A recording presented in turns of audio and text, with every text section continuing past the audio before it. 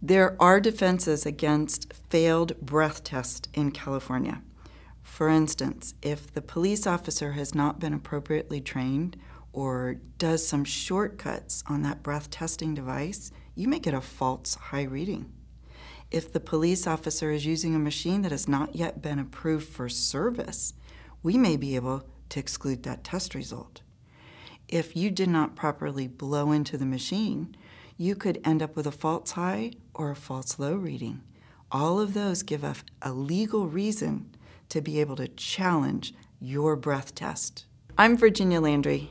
For the last 19 years in Orange County, I've helped when bad things happen to good people. If you've been arrested for a DUI, please call.